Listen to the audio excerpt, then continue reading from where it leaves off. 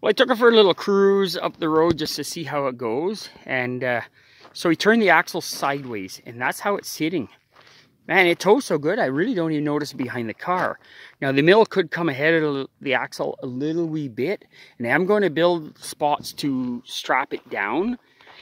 But as it is, the way the axles are right now, the way they're turned, if it wasn't for that little knob under there, I could mill. I wouldn't even have to take the wheels out from under it, because that mill will drop down to 1 inch above those the bunks. Now I just have these vice grip here just so it can't roll back or forward, and a ratchet strapped it here so it don't pop off. But eventually I will make brackets. These holes here, I'll utilize those holes somewhere there. I don't know what I'm going to do, but I will do something like that, I think. I'm not sure. But anyways, you can see the car tows it just like nothing. You know, it's at the right width and it's at the right height. It tows perfectly, just the way it is. Pretty happy with that, folks. And it's balanced nice. Like I say, the mill, if the mill went ahead about another 6 inches a foot, it would be perfect, because there's just a little bit of weight on the tongue and not enough, I don't think. I am going to support that tongue a little bit. Now that tongue was bent a little wee bit anyways before, so that didn't happen. Now it was curved up a little bit, but man, that's good. We could be mobile and we can do 16 foot just the way it is. And our little car will tow that just like nothing. Hey, no problem at all, eh? No problem at all. We'll show them what it's like heading down the road. Okay, let's go. You'll see what it's like.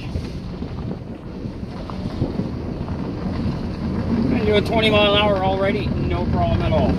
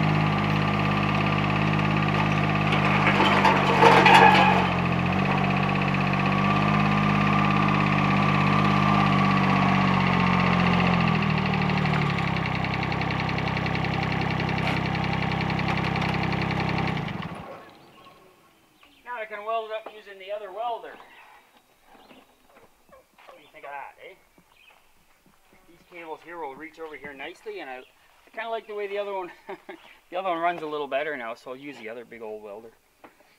I had to cut a few square holes here, and I had to slide another piece of tubing in there and down on the other end to slide our outriggers in. I had to build some outriggers, but as you could probably see, folks, we towed it up the road, and it tows amazingly. The mill could be ahead a little bit more to put more weight on the tongue, but it works great, folks. It really does.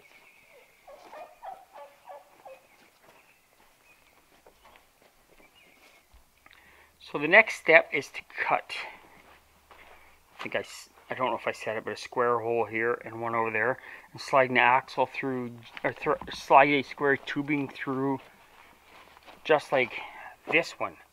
Put one back there, put one in here.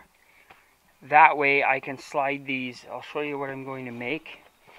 I just have to get the square tubing that they slide into, and I don't have it here, so that's what the standstill is right now.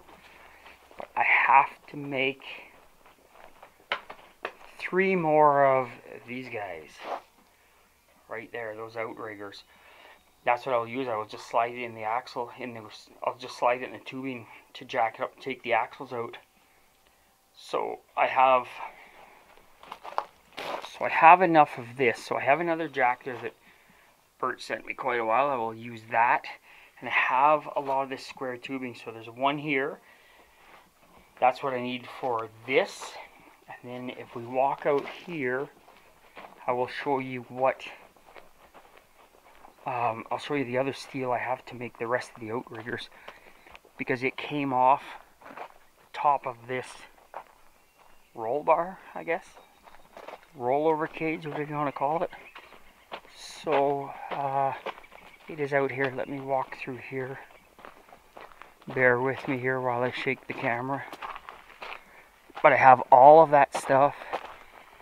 It's in behind my spare snowmobile hoods, which I have to take out back. They have to get relocated. I have enough of that stuff right here. Look at that.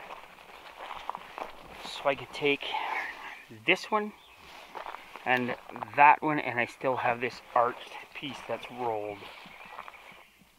Yeah, I just need the larger stuff that this slides into, and 2 more jacks, but that's no big deal.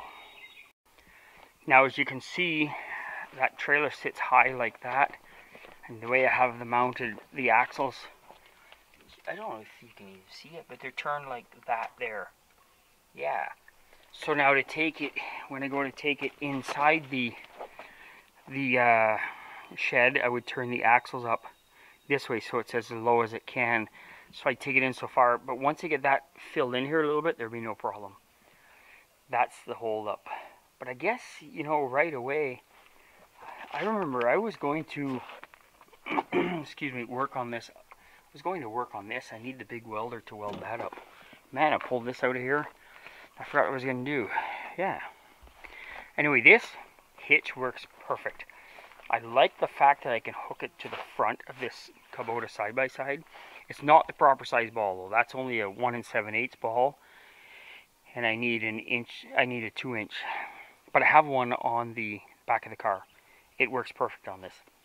So I'll eventually, so that one there is actually to pull our log trailer, which is down over there. It takes a 1 7/8 ball hitch, because that's all I had when I built it, right? But yeah, so everything here is working out perfect. Everything's working out perfect. And I think I don't know if I showed it properly, but see this here? This here, once this unbolts, this whole hitch here unbolts. Once it unbolts, it comes off. I can put the extension on it that's leaning up in there. So once I get the holes there and that piece of steel in place, and I get my jacks made, then it's just a matter of sliding them in there, jacking it up, pulling the wheels out, and setting this down on some blocking. I don't plan on leaving the wheels in it. Somebody asked me if I was going to leave the wheels in it. I do not plan on leaving the wheels in. I want to get as close to the ground as I can, so I'm not reaching really high trying to operate the mill. I like it as low as I can get it. And yeah, so the wheels, and it has to be low to go in underneath the roof, so I can get it as close to the far wall as I can when Heather and I go to mill. So as it is, I can mill 16, well 17 foot if I pushed it, but 16 for sure the way it is, just with that setup there, which is pretty good. I don't plan on milling anything longer than 16 feet because our trailer won't haul that long. Yeah, so as soon as I can come up with that steel, I'm going to finish that. And then what else do I, oh yeah, so I'm going to, so in the meantime, we can go at it and we can weld up this guide here. I can build a guide for there. And then I have to take the MIG, and I see I can weld that chute in a little wee bit, but I can't go, you know, I think that's about as, I don't think I can, see, I was going to bring that piece down a little bit. I'm glad I set it down all the way because I can't. That's as much as I can go there. I may be able to bring that material out a little bit, but that's about it. And I can bring it down maybe about that much, about 1/4 inch, 1/2 inch. I can angle it down a little bit. But with that blower hooked up though, I think it's going to draw all that moisture out. Anyways, I think it's going to work pretty good. Well, that's probably it for today, folks. It's a very short video, I know, and I'm very sorry, but I was just getting things set up here. And, you know, Heather and I had to run to town real quick for chicken feed this morning and a few other things, so we didn't get a chance to do this too much today, but I did finish drilling these, and I found the proper bolts I needed, so I put the proper bolts in there. I finished drilling them on the 2 sides, so that way I got 4 positions on here. And it took a quick ride, so when I go to move it, if I go to move it, I will move the mill ahead a little wee bit, and then I will bolt it down. One fellow said, I think he says there's a hinge system on his, so I may do that on this too. I may build it so there's a hinge system on here that I can just fold down and bolt it, and we're not using it. I'll just pull it back up when I don't need to move it, because I don't see me towing this anywhere to do any work. This is basically just to move it in and out of the building. That's it. I don't see me taking it anywhere ever to do any kind of milling, but if I ever have to, I can. Or if I have to move it out of there, if I decide to move it out of there, if I want to mill maybe outside for some stupid reason, which I probably never will, but you never know, at least I have that option. So it is very flexible now. Well, that's about it, folks. Yeah, we'll try to talk to you tomorrow. Bye-bye, all.